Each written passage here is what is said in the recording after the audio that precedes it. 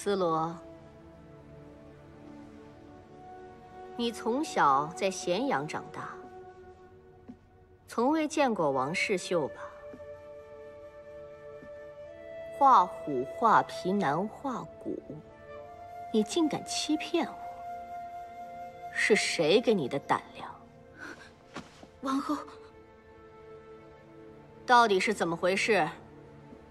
王后，婢妾是听闻您和太子父不睦，想居中调和，所以才想出了这个办法，请王后宽恕。是赵姬让你这么做的？不是的，都是婢妾自作主张，太子父完全不知情。若王后要惩罚，就惩罚婢妾，太子父真的不知情。不知情，撇的倒是干净。他不知道，你为何要这么做呢？王后容禀，原本将思罗许配给太子，是为了太子和芈氏的关系更加紧密。可如今，太子父归秦，王后动了真怒，思罗身份卑微，不敢去劝太子父，所以都是思罗行事不周，请王后见谅。思罗呀，你明知道我是为了你争取太子父，你又为何替他求情呢？王后，思罗这样做，不是为了太子父，是为了王后您啊！这8年来，王后对太子多番体贴，万分慈爱，好不容易才生成的母子情谊，怎么能因为思罗一人而生出嫌隙呢？如今，殿下刚坐上太子之位，还需要您的照拂，而芈氏若想屹立不倒，也需要太子的扶持。所以思罗恳请王后以大局为重，即便太子父多有得罪，也请王后让那些不快都烟消云散了吧。思罗，你竟有这番见识，可见从前我真是小看你了。你陪伴了子楚这么久，理应坐上太子父，赵姬来了，你却要让贤，当真不生气？思罗是女人，怎么会不失望呢？可是他们母子2人忍受了8年的悲心，才回到太子身边。这样的坚韧与毅力，天下实在是少有。相比之下，思罗也万万及不上，倒不如退一步，免得惹了太子厌弃。好了，你的意思我都明白了。这件事情我会好好考虑的。你先退下吧。诺。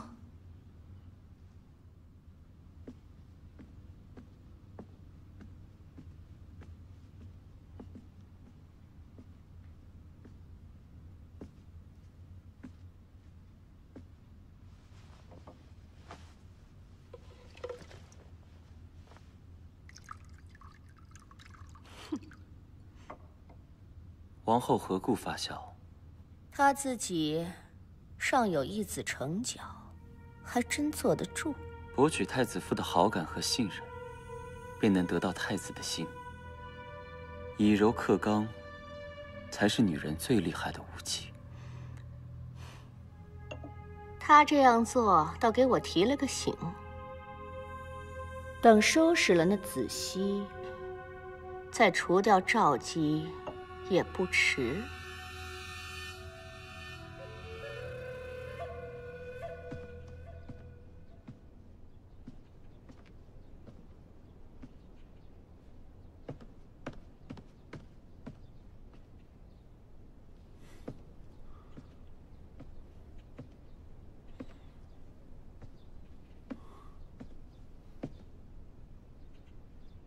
来人，将这堆竹简给太子父送过去。诺。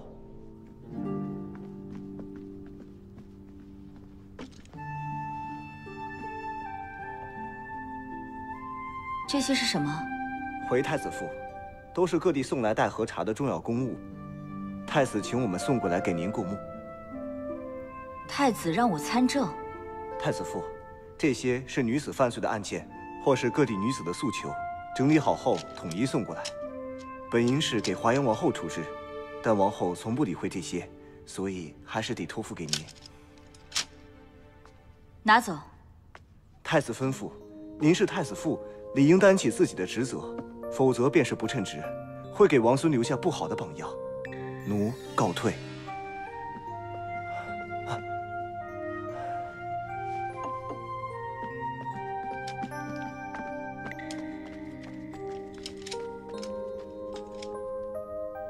女子欲去夫王，男子朋亦兰王。相夫妻欲服告秦居2岁生子，乃告秦朋既服妻而得，论何也？我怎么知道？你不是以情律吓唬过华阳王后吗？怎么会不知道？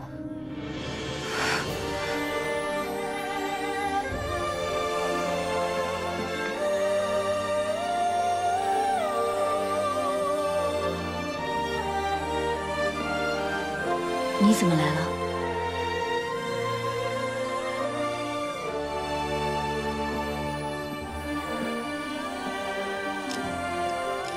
我在问你话吗？不过是一知半解。其实我懂什么情律啊？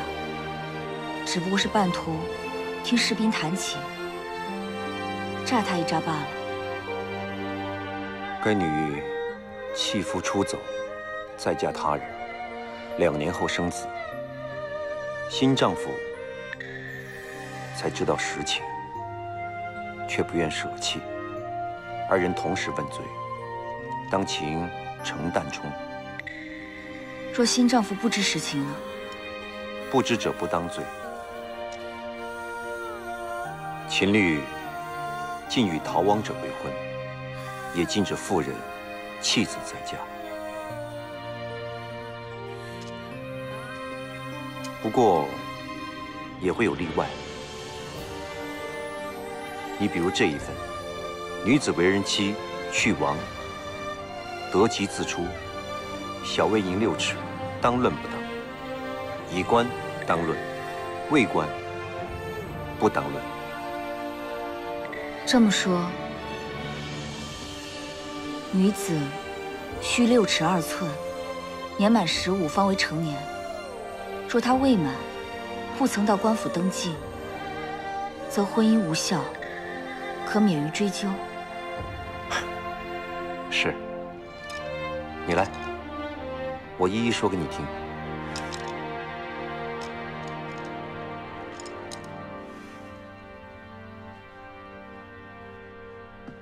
怎么样？太子父派人来请我了吗？没有。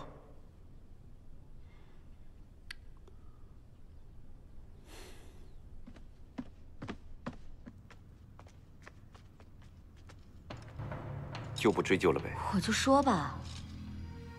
还有，你看，你看这一卷。夫道千钱，妻所逆300，何以论妻？妻之夫所逆之，当以300论为，不知为收。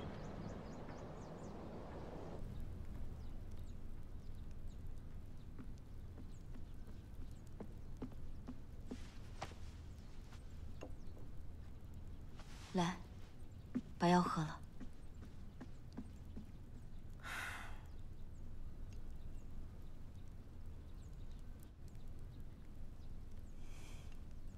哎，当心点儿啊！好。什么声音？外面发生了什么事啊？拜见太子父王孙。你们听好了，这里要重新修缮。门窗、房顶全都小心点，把墙角的裂缝给堵上，卧榻上的东西也全都换成新的。快去吧。哎，怎么了？太子父刚刚回宫，太子吩咐派人重新修缮雍门宫，让您住得舒坦点。父亲，殿下还说，请王孙回去后好好温习，待殿下出篇考题考教您的学业。母亲，那我这就回去，别等父亲问起来，我一无准备。正儿，正儿，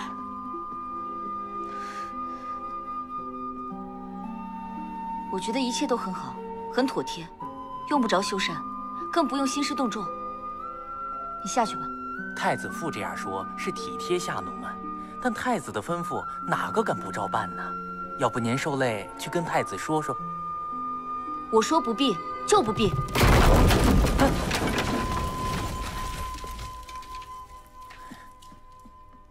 怎么办事儿的？砸到主子怎么办？还不快滚下来！那。太子父，眼下这局面，只好请您谦恭了。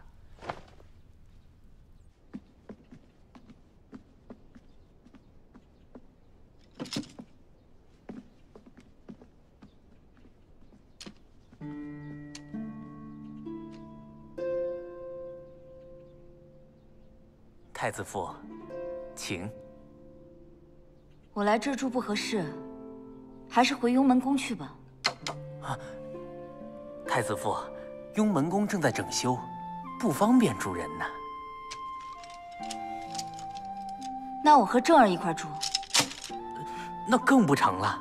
太子为王孙请了师傅讲学，您若一去，不方便呐。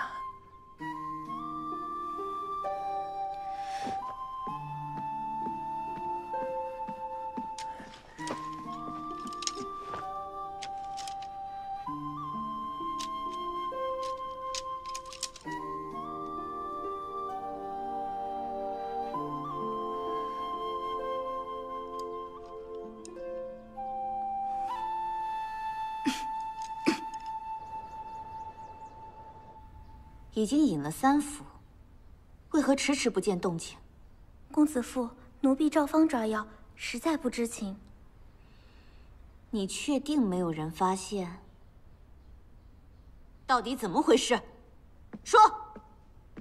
因为这是安胎药。你要干什么？应该我问你干什么才对吧？退下。诺。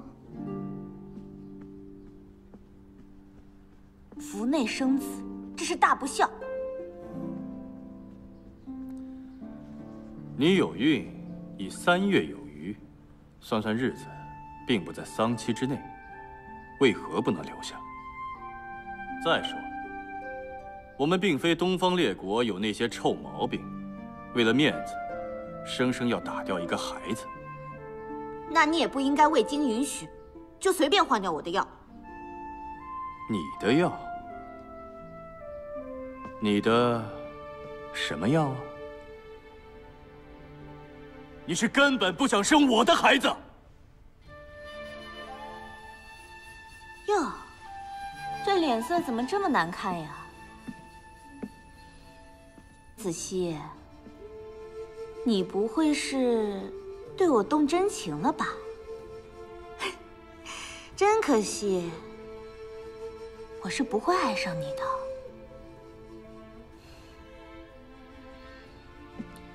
你别忘了，我们俩不过是相互利用。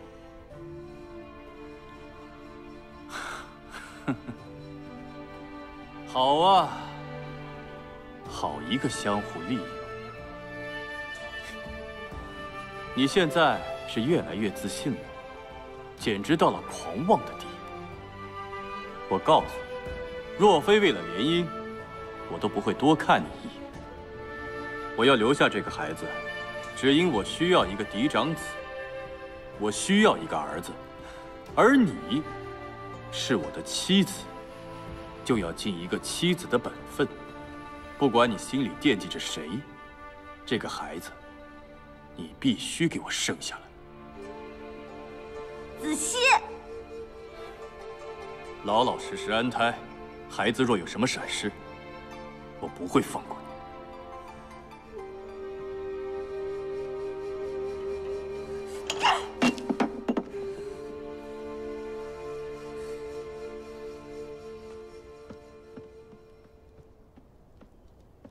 医师，好端端的人不当，非得去咸阳城当玩物，我就不该多管闲事。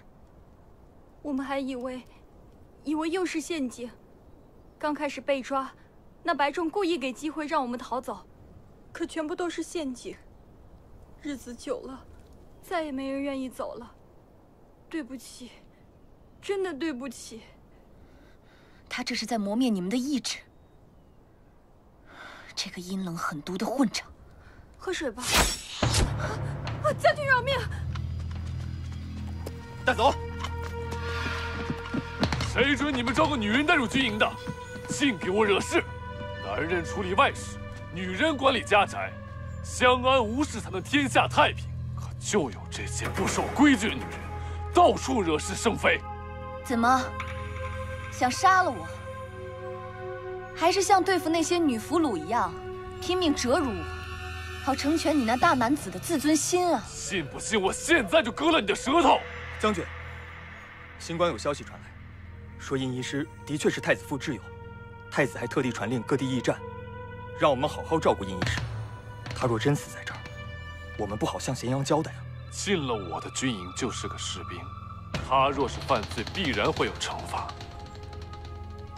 从今日起，就将他挂在这里，什么时候求饶，再给他水喝。谁若是敢替他求情，杖责80。诺。这儿。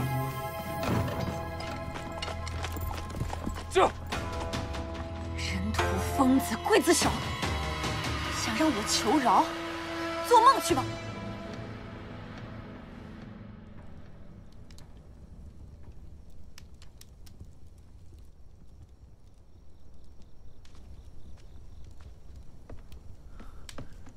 小春，小春，小春，快喝，快！来。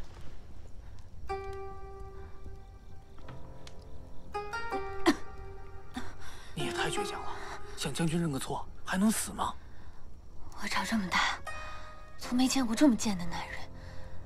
想让我认输，可以，等他死吧。将军受伤了，快叫医师！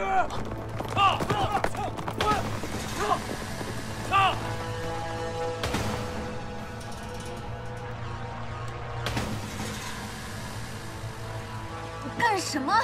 你放手！你要带我去哪儿？干什么？殷医师，这箭上带毒，我无能为力，能否请你一试？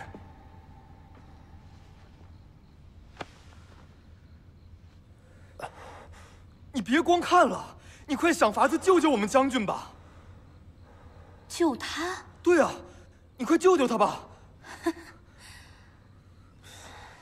我殷家有祖训，只要是病人，无一不可救。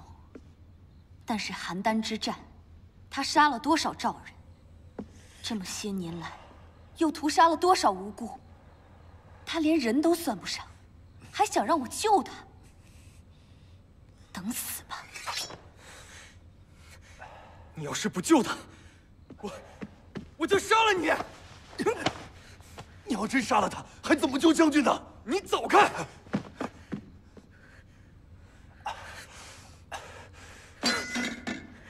叶医师，自杨全军把持朝政以来，我们这支队伍一次次被派往最危险的绝地。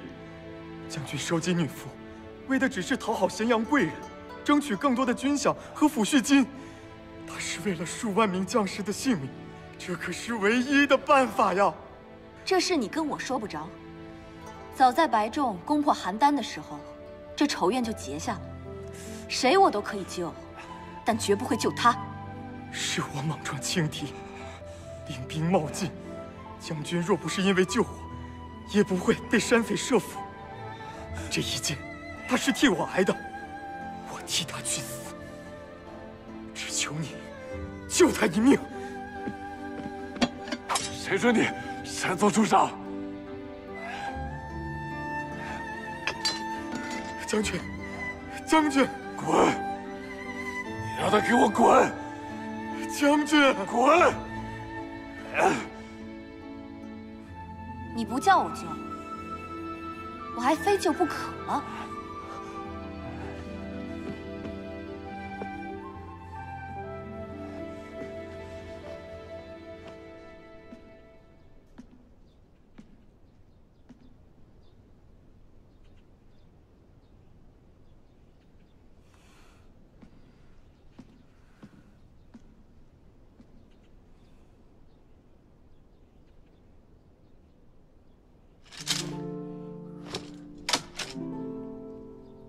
太子父，这些都得今日处理完，下面官署还等着决议呢。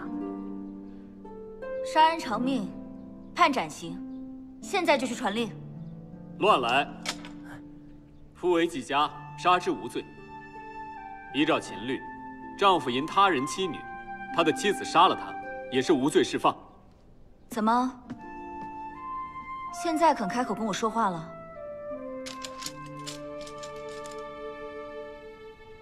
还有什么问题？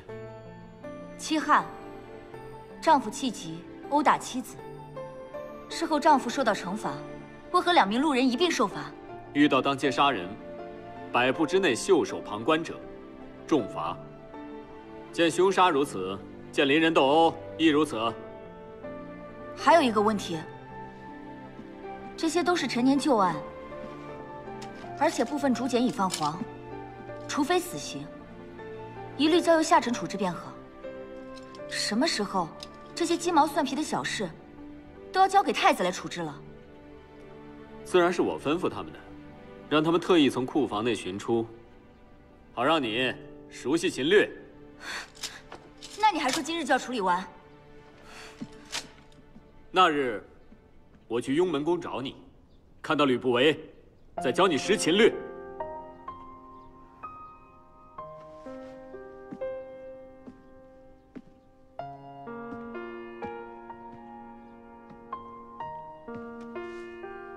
浩然，你明知我纳美的原因，为何一直不理我？你是问太子父，还是问李浩然？有区别吗？若问太子父，我理解；若问李浩然，我不乐意。你笑什么？若我在赵国之时，也召3两秦人慰藉寂寞，你乐意吗？你敢？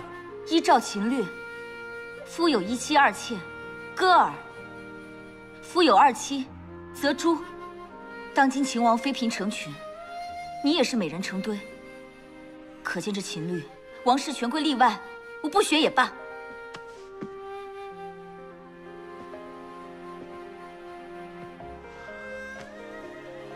浩然，有句话，我只说一次，你可听好了。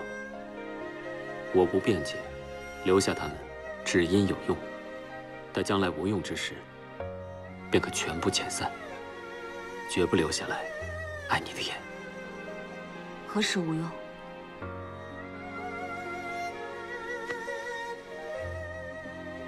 待我做了真正的倾国之主。少卿，请太子恪守礼仪。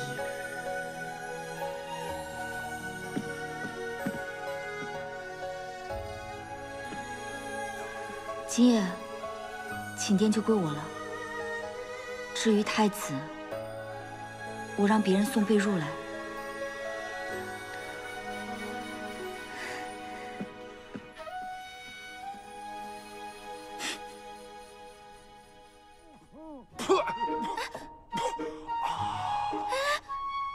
哎呀，裂了！怎么了？还是喝药吧。我自己来。不行，我是医师，得医师自己喂。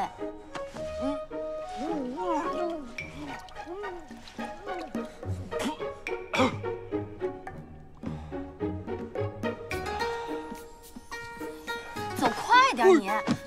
将军，将军，别碰我！余毒未清。将军，什么时候才能完全康复？笨蛋，当然是要等我平安回到咸阳，才能完全解毒啊！能暂时留在这里剿灭流寇，回不了咸阳。没关系，反正毒在你身，痛也在你身啊。我可以等，10年8年都没关系。好，如此，就请殷医师随侍我左右，片刻不得离开。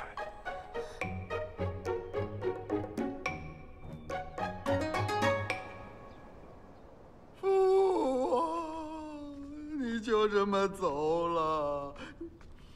你让我一个人可怎么活呀？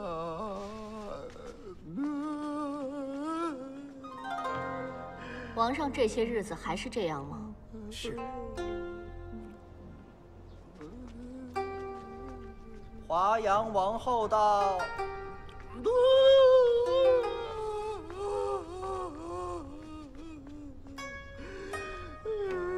皇上，当年滕文公欲行3年之丧，文武百官皆为反对，为何？身为王上，要担起国家重担，尽孝可以，但切不可过度。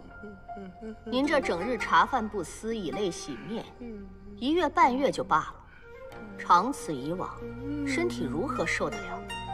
短丧之制现在在各国已是平常之事，您又何必为难自己呢？我不管，我思念父王。你走吧，不要烦我了。我好说歹说，你就是不听劝，这样清汤寡水，食不下咽，是要活活饿死你自己呀？还是听我的，尽快除孝，登基继位吧。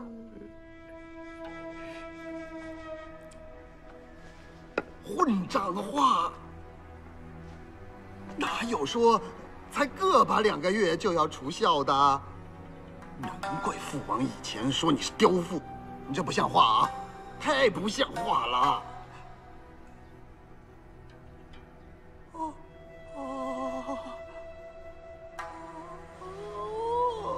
皇上，皇上，皇上，皇上，皇上！开门，吕不韦，你给我开门！开门！哎，白小姐，白小姐，我家主人真的不在，请你走吧。他为什么总躲着我？这天底下哪有你这样的女子啊？整天追着男人跑，谁都怕了你啊？怕我？我长得很奇怪吗？哎，主人！开门，开门，给我开门！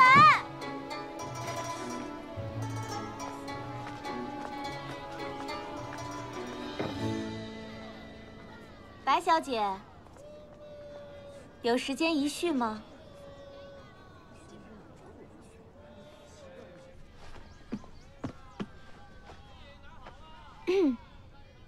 你谁啊？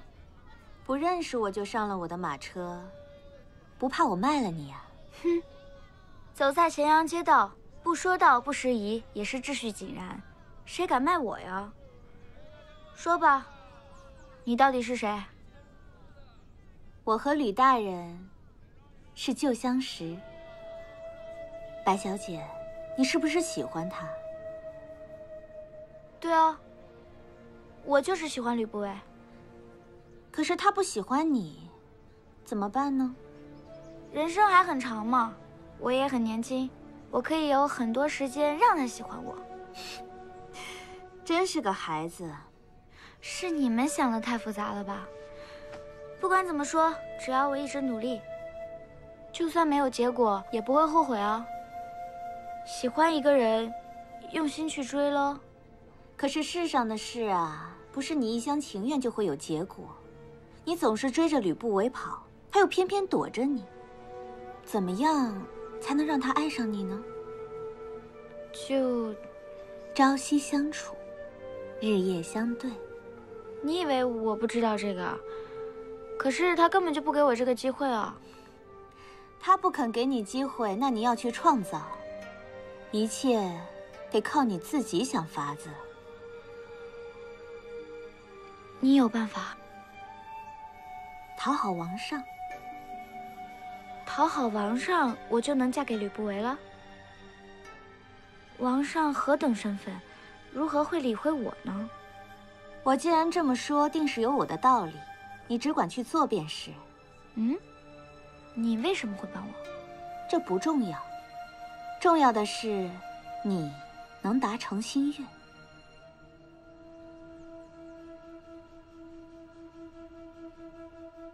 你说的是真的？千真万确。范雎本来就是魏人，因举荐的郑安平投降赵国，受到不少冷落。如今魏王派人重金拉拢，想要接他回国，并不奇怪。他们的人还未进城，便被我截住了。你打算做什么？魏人要送礼，我们自然要成人之美啊。怎么送？当然不能敲锣打鼓的去送了，我们得等到夜深人静，悄悄的送。何解？越是欲盖弥彰，越是让人万分心虚啊。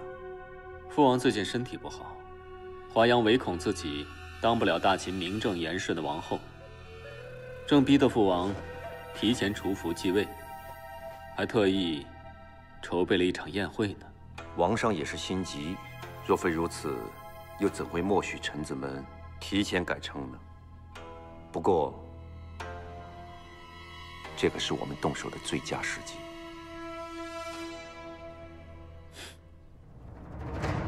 公元前250年，秦昭襄王次子嬴柱行登基继位之礼，正式继承秦国王位，册立华阳夫人为秦国王后。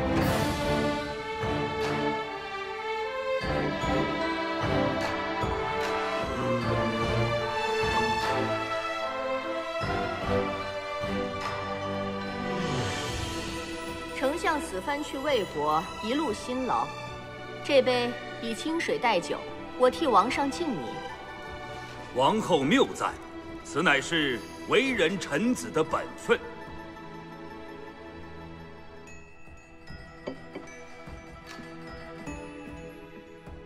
王上，丞相出使，曾受魏王秘密接见，臣怀疑此举有通敌之嫌。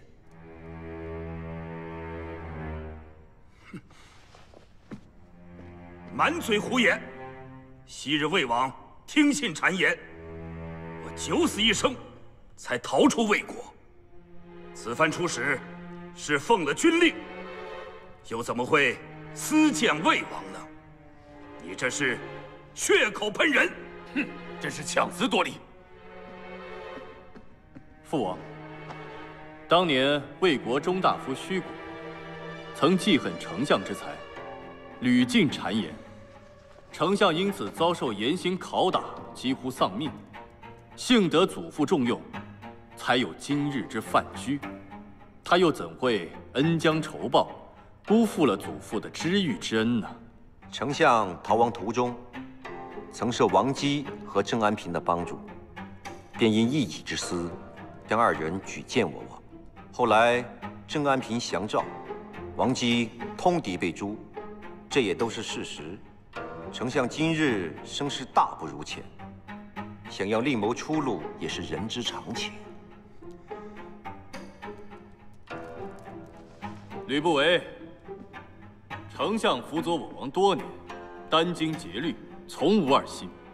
郑王之事，祖父也曾下令不准再提。今日你旧事重提，莫非是要违背祖父的遗命吧？昨夜3更，有人悄悄送了2箱黄金入了丞相府，恰巧被巡城的卫士撞见，当场捉拿在案。此事，儿臣正要向父王禀报呢。王上，绝无此事，没有什么黄金，更没有什么3更送礼，臣绝对不知此事。闭嘴吧你！范雎，来人呐！王上，您绝不可听信小人之言，这是构陷，这构陷呐！拖下去，拖下去！这都是构陷呐！皇上，这都是构陷呐！构陷呐！皇上，子熙，皇上，通议前，上情为程旦冲。更何况此番他收受的是敌国的贿赂，你身为大秦公子，理应秉公执法，做好榜样，却又怎可为了私利，居然为卖国者求情？证据？什么证据？全都是一面之词。父王，请您看在丞相劳苦功高的份上，劳苦功高，便可居功自傲吗？可以凌驾于秦律之上，背叛王上的信任吗？公子，请慎言。依我看，这都是你们预谋已久的吧？这送礼之人到底会不会是魏人？一审便知。我们又何苦要枉做小人呢？行了，不要再吵了，吵得寡人特别的心烦。这件事儿，寡人自己有主意啊，在宴会上谁也不许再提了。继续饮宴。奏乐！混蛋！寡人说的是继续饮宴，哪个耳朵听出来要奏乐了？奏乐了，奏个屁的乐！皇上，又怎么了？寡人听到这些俗乐，这心里就更加烦。我此次精心准备宴会，为的可是让您高兴。您倒可好，既不喜饮酒，也不喜听奏乐，全都依了您，还要怎样？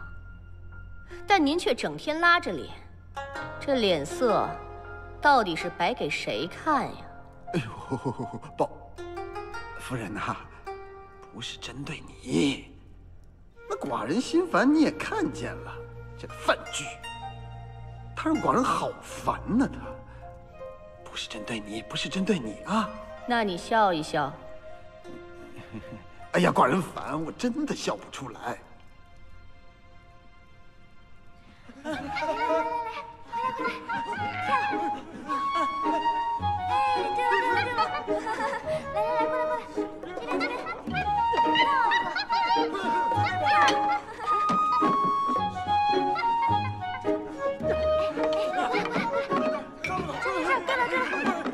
这边，对了，这边，来，过来，拜见王上。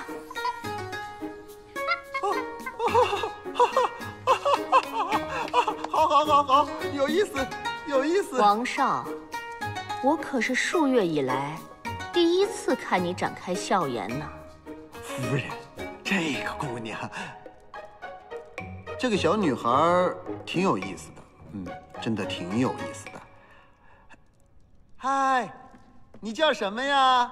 秦王伯伯，小时候您还抱过我呢，您不记得了？我不。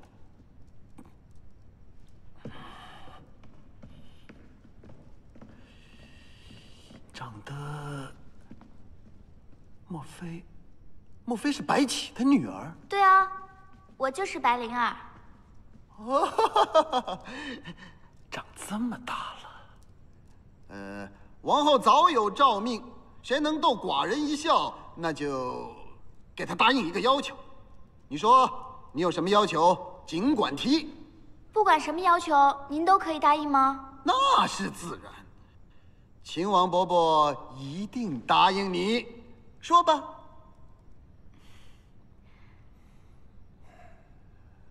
秦王伯伯，我要嫁给吕不韦。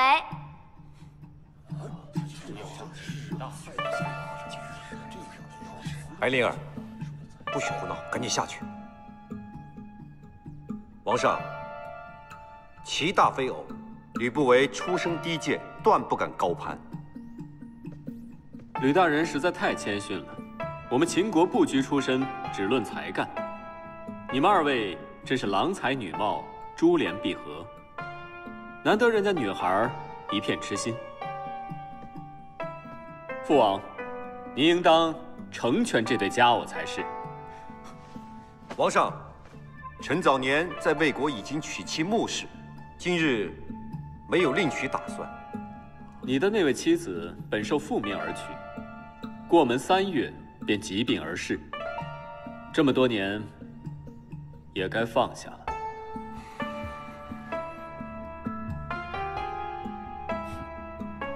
吕不韦，没词儿了吧？你看看人家女孩，人家女孩都……白灵，放心啊，寡人给你做主，吕不韦必须娶你为妻。谢王上。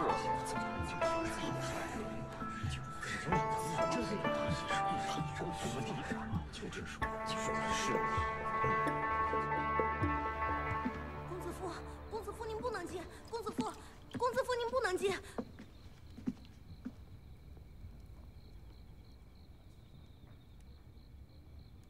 下去吧。诺。瞧见了我，竟一点也不惊讶。太子早已告知，至今无人拆穿你，是顾念当初相助之意。那他有没有告诉你，今日夜宴，皇上将白侍女许给了吕不韦？